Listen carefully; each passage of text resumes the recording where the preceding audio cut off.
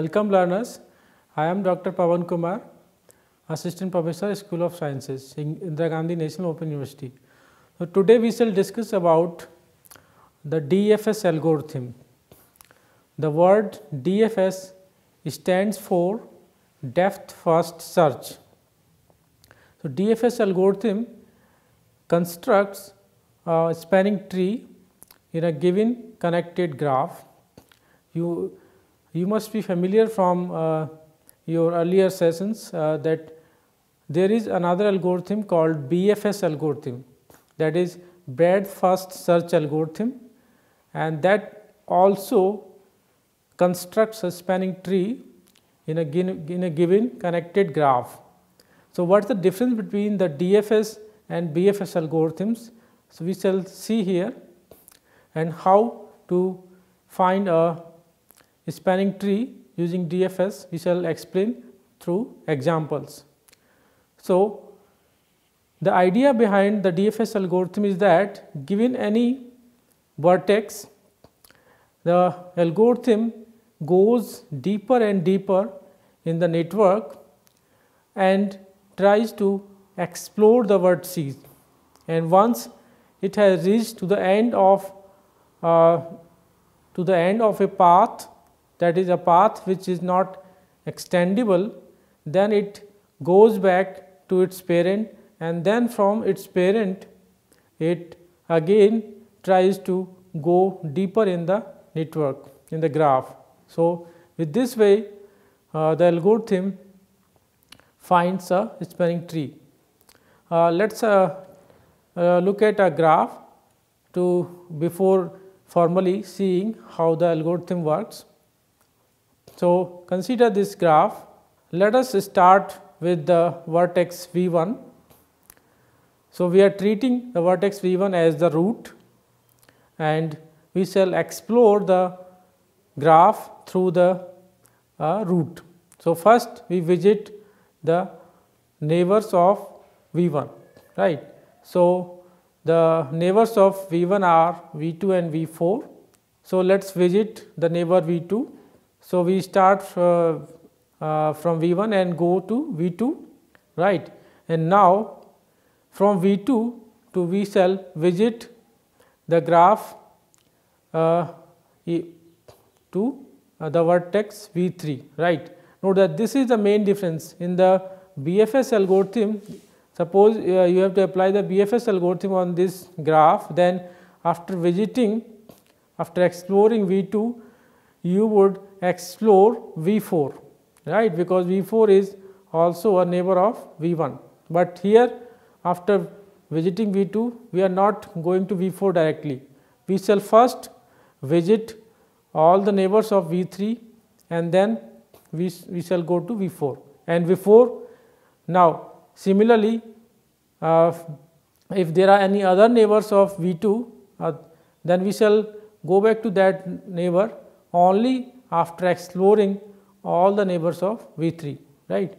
So, in this way, that means that any current vertex we explore all its vertices, all its neighbors, and then we go to the neighbors of its parent. So, let us look at now let us visit the vertex V3. So, we go like this, and then from V3 we go to V4, and then V5, V6, V7, V8. Now, we cannot extend this path further, right. This path from V1 to V8 is non-extendable. So, now we shall go back to its parent, that means the parent of V8, which is V7. So, now there is no unexplored vertex, unexplored neighbor of V7. So, we shall go back to the parent of V7, which is V6. Now, V6 has some unexplored neighbors. So, we shall visit those.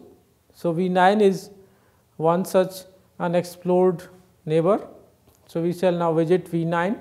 After visiting V9, we shall visit the neighbors of V9, so which is V10, and of course, there is another neighbor V12, but we are visiting first V10, let us say, and then from V10 we visit the vertex V11. Now we cannot go further, so we shall go back to the parent of V11, that is V10, and from V10, since there is no unexplored neighbors of V10, we shall now return to V9, and now we shall see that there is a neighbor, namely V12, which is unexplored, right. So we shall explore V12, and now we shall go back to V9 again. So one thing you must have seen, that when we explore a vertex, we shall use the color red, and when we are backtracking, that means when we are going back to the parent, we are using the green color, right. So now after V9, now we have explored all the neighbors of V9, so we shall return to its parent V6. Since V6 neighbors have also been explored, we shall return to its parent V5, then to V4, V3, V2, and finally we come back at V1. So this is how the DFS algorithm works. Let us look at now this algorithm formally. So the algorithm requires two containers, namely T and L, where T stores the edges of the spanning tree which is being constructed, and L is a set which contains the order of the vertices as they are visited. So apart from giving a spanning tree, the DFS algorithm also gives a vertex ordering of the graph. So let us look at the algorithm. So as an input, it requires a connected graph G with a root R, and as the output it prints or it returns the edges of a spanning tree rooted at R and a vertex ordering L.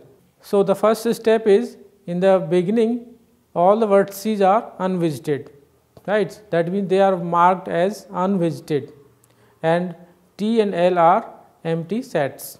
And then the second step we call the subroutine DFS R and stop. So that is the main main algorithm, and now the subroutine DFS is defined as follows.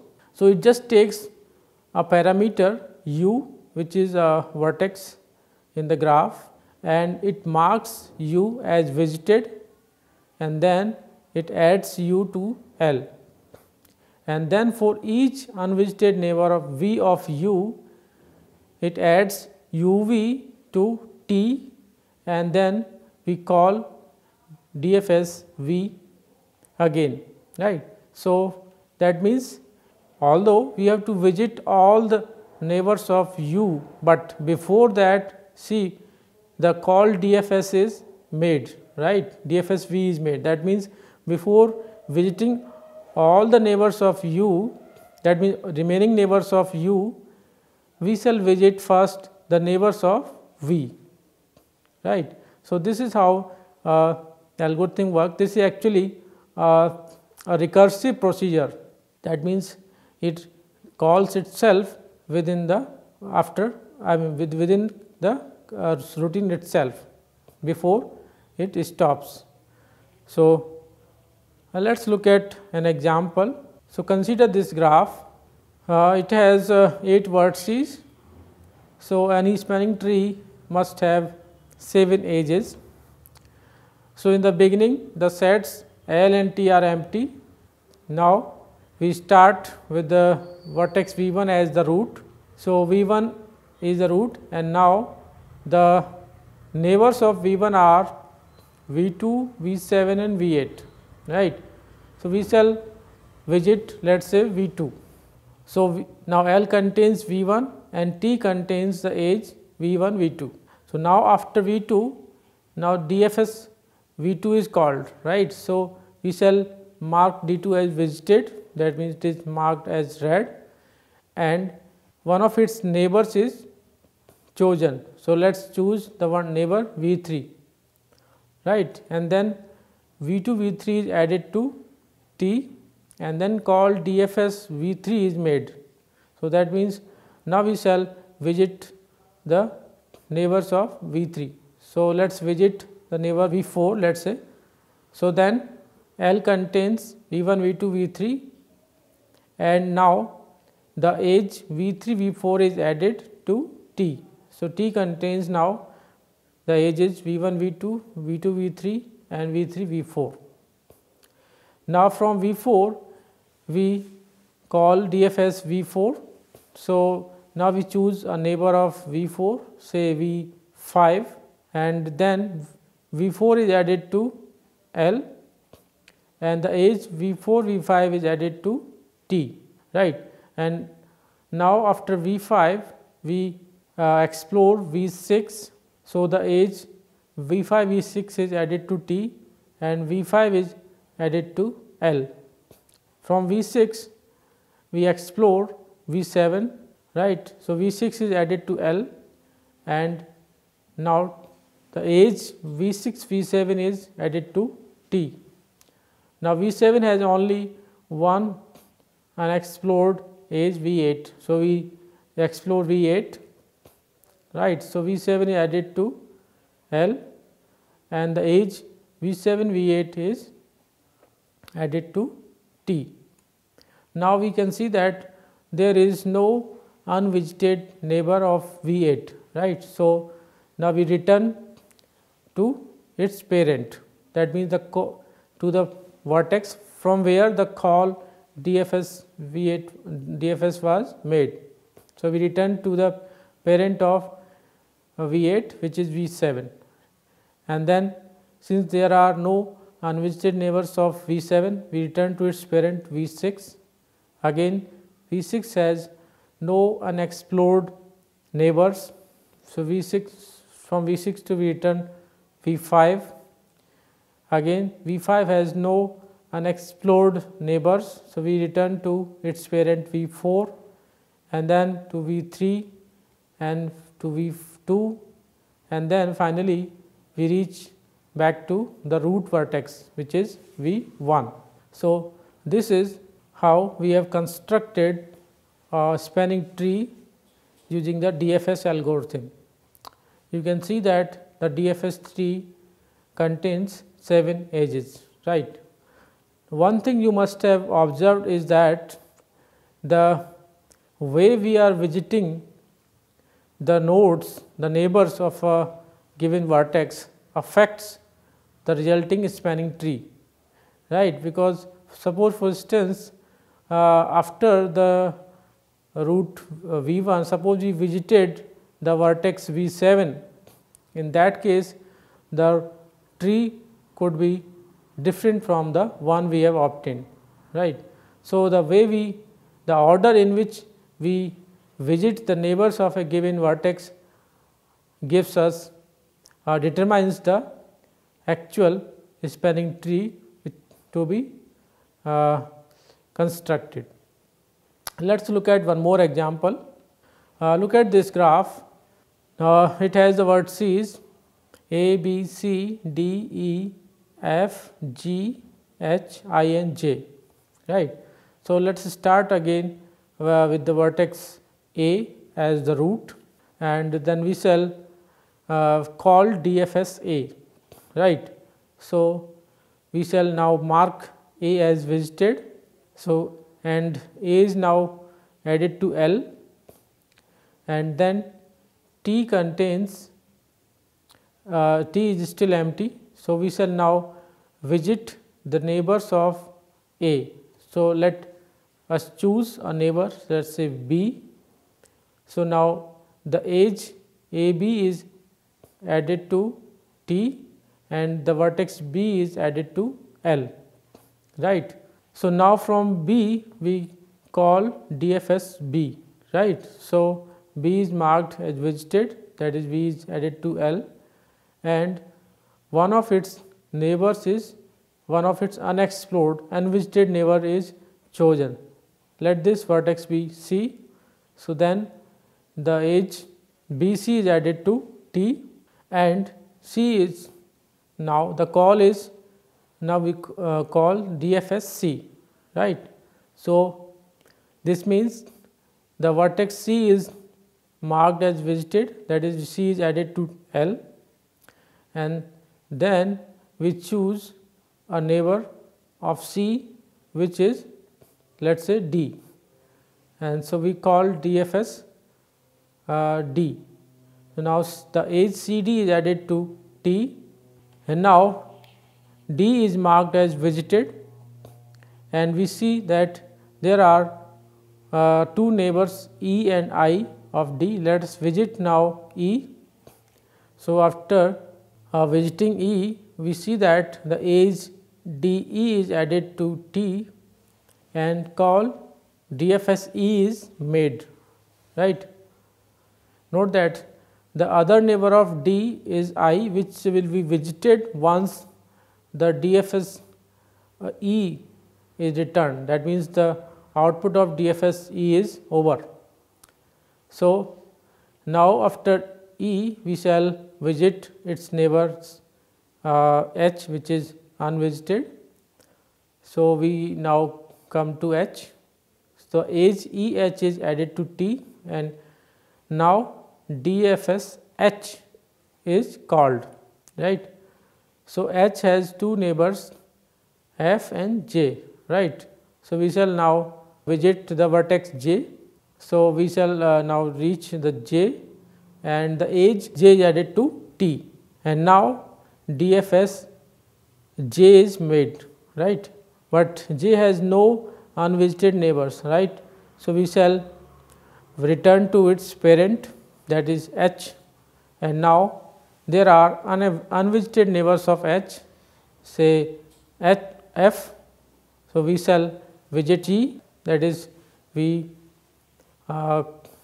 call DFS G. So, now F G is added to L, and the edge HG is added to T. Now, from G we visit F, which is the only unvisited neighbor of G.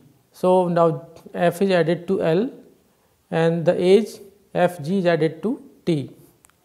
Now, F has no unvisited neighbors. So, we shall return to its parent, that is G. Now, since G also has no unvisited neighbors, we shall return to its parent H. Now, H also has no unvisited neighbors. So, we return to its parent E. Again E has no unvisited neighbors. So, we return to its parent D, but now D has an unvisited neighbor which is I. So, we shall now visit I, that is we reach DFS I.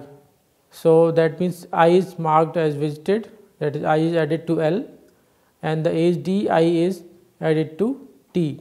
Now, DFS I is made. So, that means but I has no unvisited neighbors. So, we shall return to its parent, that is D, and then we return to the parent of D, which is C, and from C to we return to its parent B, and from B to return to its parent the root A.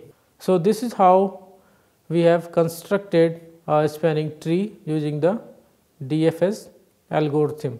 The spanning tree contains the edges AB, BC, CD, DI, DE, EH, HJ, HG and GF. So, I hope you have understood this algorithm. So, this is all in this session. Thank you.